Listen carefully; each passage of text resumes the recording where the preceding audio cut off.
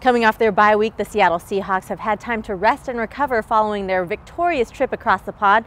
For Week 8, they remain on the road, this time to take on the 3-3 Detroit Lions, who have found their form in recent weeks under new head coach Matt Patricia. We're up against a team that really has done a lot of really similar things that we've done. They started, kind of funky and lost a couple, and then they just played some great football. And they beat New England, they beat the Packers, they beat Miami last week, looking really good. And so it's going to be a terrific matchup, I hope, and I hope we can make it that. And it's a talented group, and it's kind of fun to go against Matt Patricia in his first season. I always had a lot of respect for the work that he's done over the years, and kind of looking forward to playing against this club. The Lions' run game had a field day in their last outing, rushing for nearly 250 yards. Veteran LeGarrette Blount leads the rushing attack with 3 touchdowns, but it's rookie Kerryon Johnson that has been getting a lot of attention. Johnson leads all rookie running backs, averaging 6.4 yards per carry and 74 yards per game. He's done a really good job in hitting the holes and, finishing off the runs really well. And that's what excites you to play somebody like that, knowing that, you're going to have to, bring your game. And, he can do it, outside, inside, and, they kind of look at him a little bit, as far as passing too. So it's cool when you have back that they kind of rely on like that to do those things. And, he's done a good job. They have a bunch of good running backs, and all the guys do bring something new to the table with Blount and with number 33, Johnson. So the running game is good. We just got to make sure that we fit up really well what they do, just to make sure that we tackle real well in the open space. So you got to make sure that they're going to come out and try to run the ball because they had success last week, so we got to stop that early. With the return of the Lions' run game, it's opening things up on offense for veteran quarterback Matthew Stafford. He is the only active quarterback this season to have 5 straight games with a passer rating over 100. Balances out their attack and just makes them that much more difficult.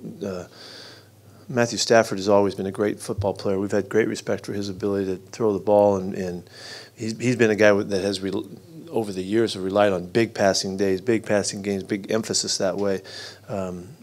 And coming off this game last week where they just tore it up on the ground, it really makes it difficult to figure out what to do against them. Detroit's pass rush has been effective with 21 sacks this season, good for 4th in the NFL, and they could be getting even better with the recent addition of former first-team All-Pro defensive tackle Damon Harrison. It's been a real problem. They're 21 sacks right now, and I think they're the highest-rated team per pass, sack-wise. They're very active.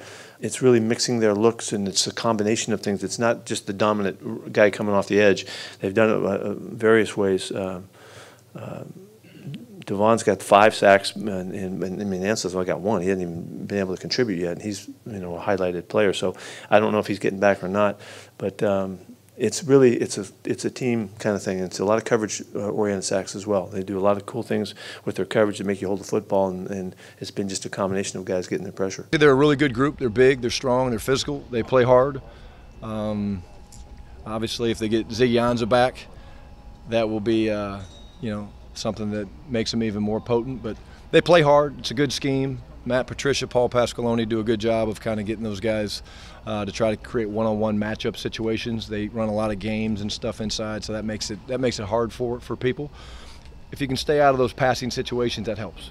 As for the Seahawks, they're looking to keep that running game alive as they currently rank 7th in the league thanks to 4 straight games with over 100 yards rushing, and they're looking to take advantage of Detroit's run defense, which ranks near the bottom of the league. Always on me about running the ball. Normally you get coaches that kind of give you ideas. It's our players that when they come back after a touchdown drive, hey, don't forget run the ball. So I think that's pretty cool. It's the buy-in, it's the belief in themselves. But there's an attitude there that those guys, they want the ball on their shoulders, if you will. They want, hey, give it to the backs, let us go do what we do. I think the key for us is obviously continuing what we're doing, being able to be physical in the run game, play with great leverage, play with great tempo, and then ultimately the passing game, be explosive in everything we do. So I think that we're excited about taking on that challenge. It's going to be a good challenge. They got a good team. They're playing really well right now too, and so we have a lot of respect for them.